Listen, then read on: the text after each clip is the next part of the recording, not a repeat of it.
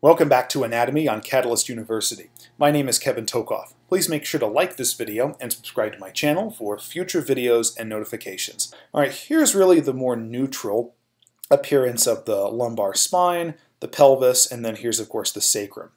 Let's suppose we were to rotate the sacrum. We'd also have to get some rotation of the lumbar spine, but the point is, if we take the superior surface of the sacrum and rotate it anteriorly, okay? That also means take the inferior surface of the sacrum and rotate it posteriorly. So imagine taking the sacrum and rotating it like these arrows show. That movement is nutation, and you'd get something like this. So right here, this is in the nutated state. Okay? Notice that, in addition to movements of the lumbar spine, the superior part of the sacrum has been rotated forward or anteriorly, and the inferior part of the sacrum and coccyx have been rotated posteriorly.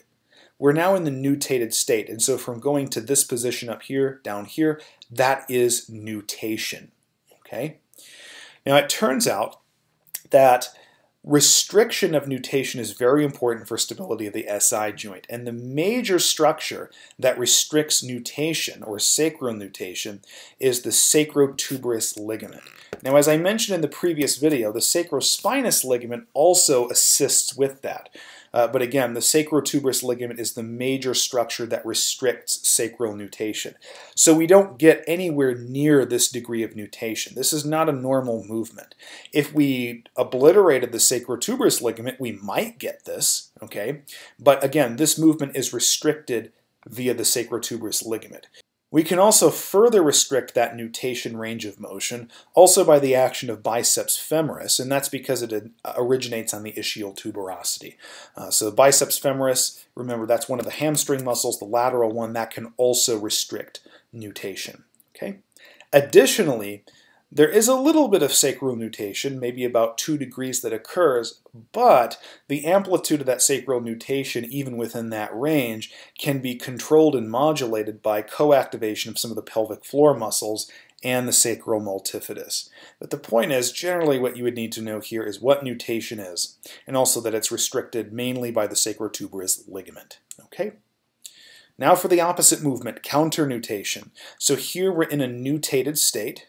Down here, we need to get back to the neutral state. That movement is counter-nutation, so it's the opposite. So we have initially our coccyx and inferior sacrum. They're already rotated out posteriorly, so they need to rotate in the opposite direction. They need to rotate back anteriorly.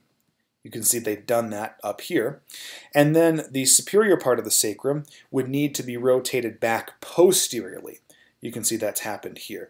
And so when you go from the nutated state back to the neutral state, that is counter-nutation. Okay?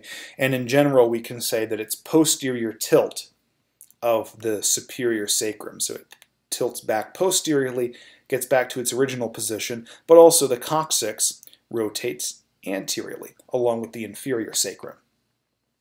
Now in terms of sacral counter-nutation, it's restricted mainly by the long dorsal sacroiliac ligament. Remember, this was one of the 2 ligaments that was part of the posterior sacroiliac ligament.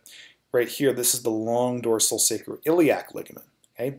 That ligament actually restrains counter-nutation, and that ligament's actually shown right here.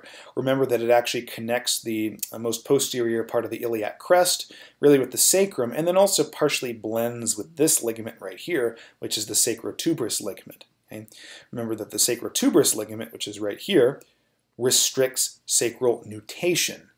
Long dorsal sacroiliac ligament restrains sacral counter-nutation. And we can also get further restriction of counter-nutation range of motion by co-activation of latissimus dorsi, actually, through its attachment at the thoracolumbar fascia.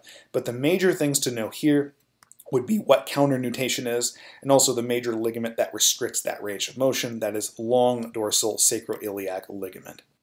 And the main takeaways from this video are really just to understand what creates this massive stability of the SI joint, and really understanding that its mobility is extremely low. Mobility is about 2 degrees. You won't even be able to detect 2 degrees. Go on a goniometer and measure out 2 degrees. If you tried that motion, you may not even be able to detect that at all. This is certainly a lot less than what we would expect, even for something like E version of the ankle, which already has a low range of motion, but certainly negligible compared to motion of the shoulder joint or the knee joint or the hip joint. You shouldn't even be able to detect this, okay? So very, very, very, very stable, very, very, very, very immobile. And you don't want this mobility because if it had mobility, you might get dislocations here. And along the same lines of these two slides, if you did have a disruption of the sacrotuberous ligament or the long dorsal sacroiliac ligament, you might actually allow some extra mobility there, and that extra mobility can impair load transfer through the SI joint, creating SI joint dysfunction. Hopefully this video made sense to you. Please make sure to like this video and subscribe to my channel for future videos and notifications. Thank you.